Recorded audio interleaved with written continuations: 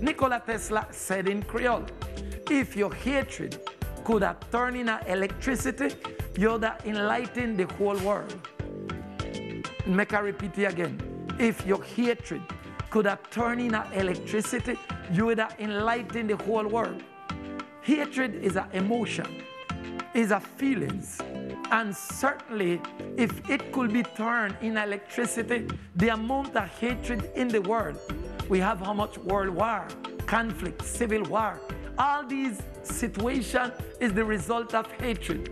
That's why Nikola Tesla, this great engineer, this man that know about electricity, said, if your hatred could have turned in electricity, what you couldn't do with the amount of hatred upon the face of the earth.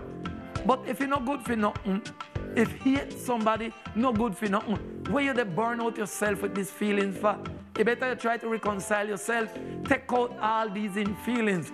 You know the lot of people out there, so day after day, every word they say, every note they write, every message they send, it charged up with hatred. You know they get nothing out of that. The only thing you they get is to burn up yourself.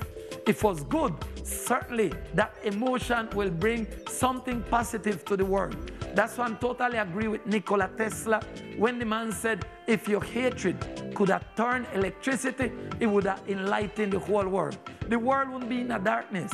The world wouldn't be in this thick cloud of darkness. Al contrary, because there is so much hatred because of race, because of religion, politics, affair, economy. There are so many things that carry people to experience this negative emotion.